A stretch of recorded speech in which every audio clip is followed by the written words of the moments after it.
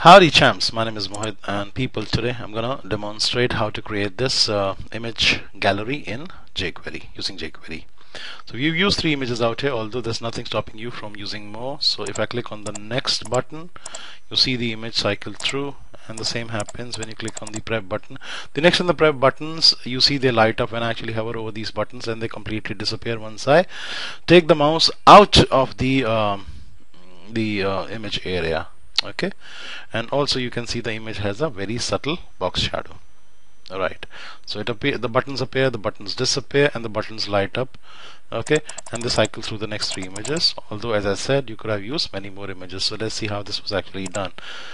I've used an HTML and a CSS file, JS file, guys, and the CSS is internal or embedded inside the HTML file itself.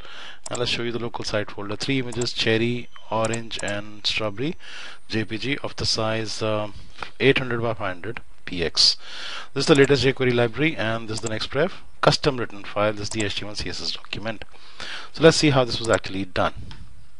Okay, so guys, let's talk about the next pref.html file. I'm gonna lose some code and use some code and lose some code, and whatever code I'm gonna lose, I'm gonna recreate for you. So give me a minute.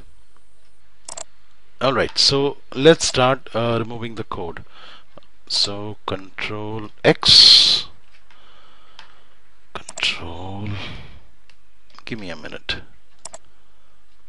Yeah, so Control X to cut, Control X, Control X, and a Control X.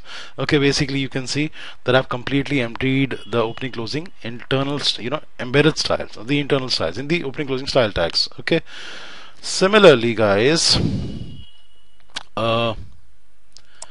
Control X and a Control X, which is a cut. Okay, so notice that I've actually lost everything inside the opening closing style tags and everything inside the opening closing div tags, which is inside the body of the document. Okay, so things are completely empty. If at this point I were to save and bring the browser up, and if I were to refresh, you'll see absolutely nothing, understandably so. Okay, now I'm gonna say Control Z. The moment I do that, I throw in 3 image tags, people, with source pointing to cherry JPG, orange JPG, and strawberry JPG.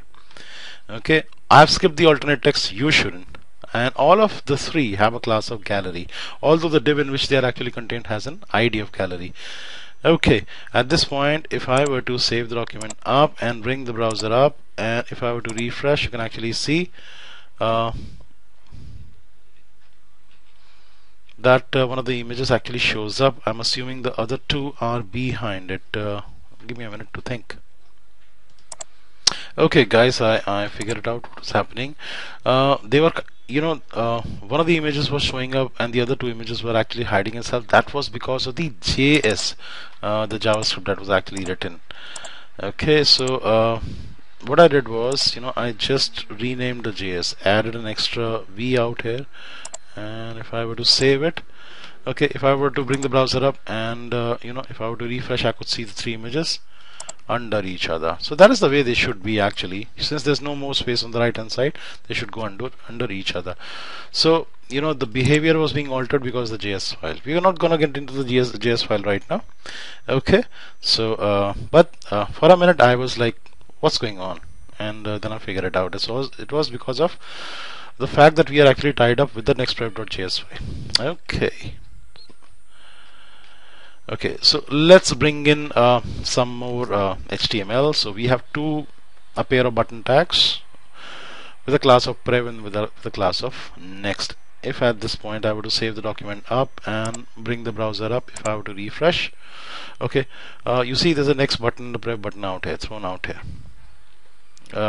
next to this image. As I said, because the JS file, only the top image is actually showing up. The other 2 images actually hide themselves.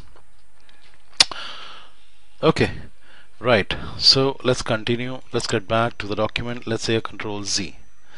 Okay, the moment I actually say Control Z, in the opening closing style tags, a rule is actually thrown thrown for the ID gallery. ID gallery is the div that's actually containing the images and the buttons. You can very clearly see out here. Okay, it says a width of 800 matching the width of the image, height of 500 matching the width, the height of the image, some box shadow, and position relative. Okay, so let's save the document up, and if I were to bring the browser up at this point and if I were to refresh, let's see what happens.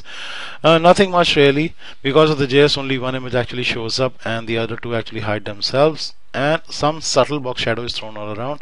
Also, you see the prev in the next buttons actually shift out here, and you see we have a position relative set for the gallery, and we'll soon see why that was actually done.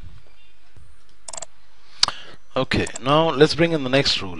The next rule actually targets the images and the buttons inside the gallery and setting the position to absolute.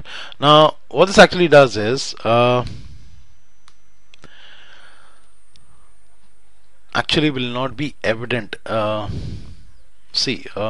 actually show it to you, you see what happens if you set the images and the buttons absolute.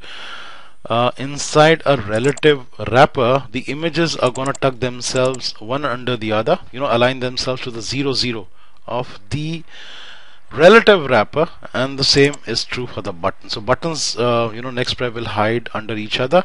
The images, the three of them, cherry, strawberry, and which was the third one?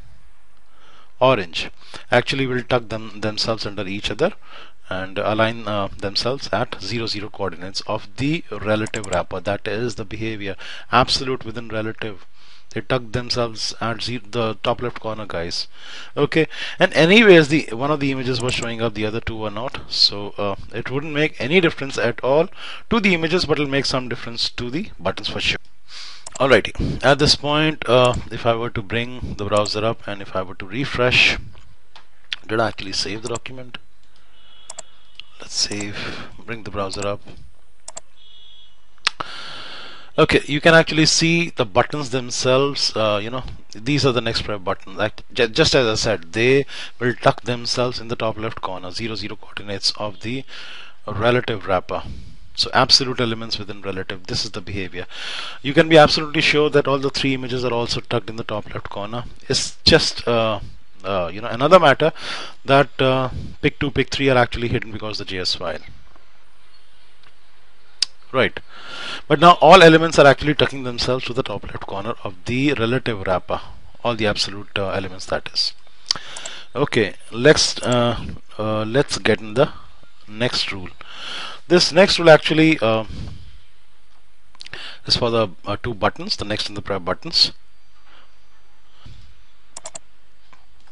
Right, you see the buttons have a class of prev and next. Okay, so I'm saying the width should be 80, the height should be 25, the margin should be whatever, and font size should be whatever. We're just formatting the button a little bit. Okay, at this point let's save the document up and let's bring the browser up and let's do a refresh. Okay, so you can actually see the next and the prev buttons have actually kind of are a little bigger now, and they're still on top of each other.